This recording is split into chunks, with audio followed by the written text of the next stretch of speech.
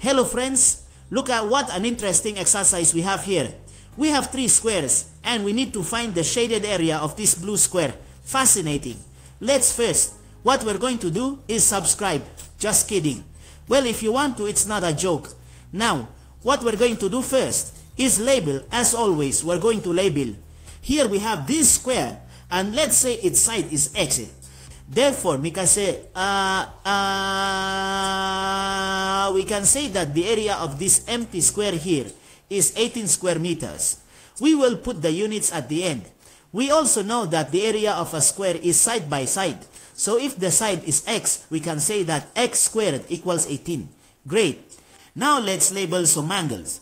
Over here we know there is 90 degrees because it's the angle of this square.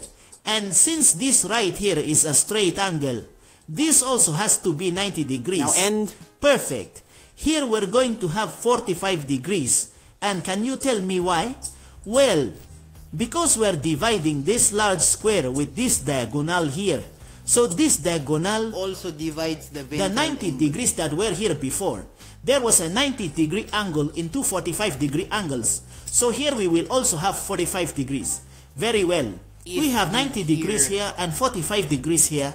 How many degrees do I have here? Well, 45 as well. To complete the 180 degrees that every triangle has. Full of assholes. Its internal angles, very good.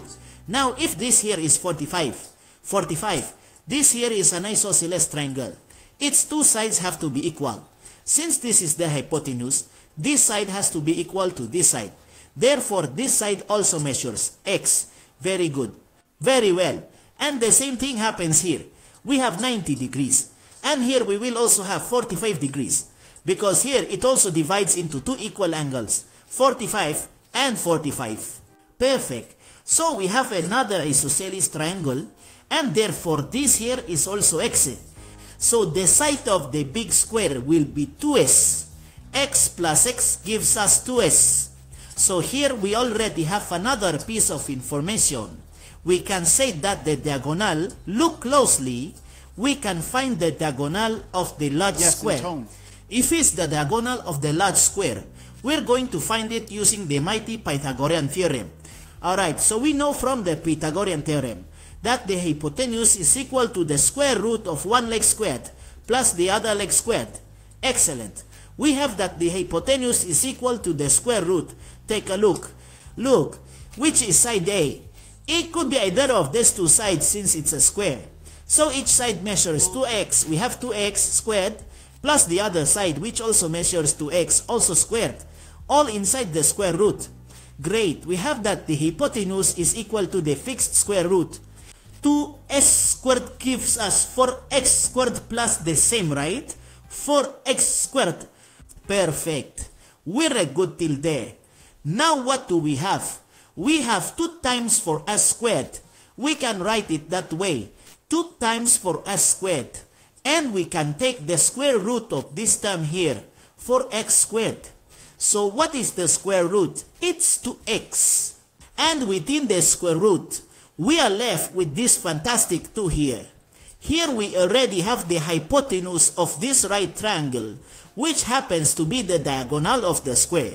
Alright, now what we're going to do is label the square, because it's asking us for the area, right? So if this is x, we'll call this y. Ready? Then all the sides of the square whose area we want to find will be called y. Perfect. Here you would agree that there are 90 degrees, because it is the complement of this angle here. This angle is the square's angle, which measures 90. Just like the straight angle, so this also has to measure 90. Since here it's 90 degrees, and here it's 45 degrees, the same thing happens as before.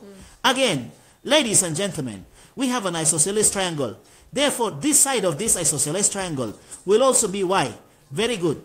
Alright, and the same happens here. We also have, right? Spoken. But what happened? Thank you very much. Here, 90 degrees this way. Over here, we also have 45 degrees. And if this is y, this is also going to be y. And look what happens over here. See how wonderful. And adding y plus y gives us the diagonal we already have over here. So we can say that 3 times y equals this Alpha. right here. 2x times the square root of 2. Spectacular. Now don't get lost on me. We're going to move these 3 to the other side to divide, and we get it as 2x square root of 2 all over 3. And notice that's what it's asking for. It's asking us to find the square. The area is y times y. So what we need to do here is square the height. Thanks. We square both sides of the equation by going here and going there. And we have that y squared is equal to 2. Sorry, 2 squared gives us 4. By x squared, so x squared. And the square root of 2 squared gives us 2. And all this over 3 squared, which gives us 9. Great, we have that y squared is equal to 4 multiplied by x squared. But x squared here is, look, it's 18. So multiplied by 18, multiplied by 2, and divided by 9. We cancel out 9. And ladies and gentlemen, the shaded area is going to be equal to 4 times 4, which gives us 16 meters. 3 blocks. It's easy. Let me know in the comments if you liked the video. And don't forget to subscribe and give it a like so you don't miss the upcoming challenges. See you next time. Bye bye.